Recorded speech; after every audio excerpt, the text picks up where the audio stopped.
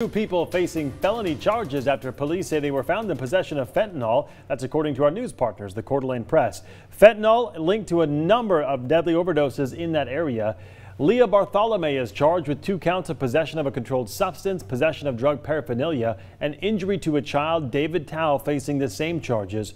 The two were arrested during a traffic stop with Idaho State Police.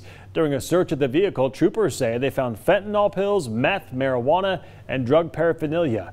Troopers say a teenage girl was in the car during the arrest. Bartholomew is in jail on $75,000 bond, while Tao, who was on probation at the time of the arrest, is now being held on $40,000 bond.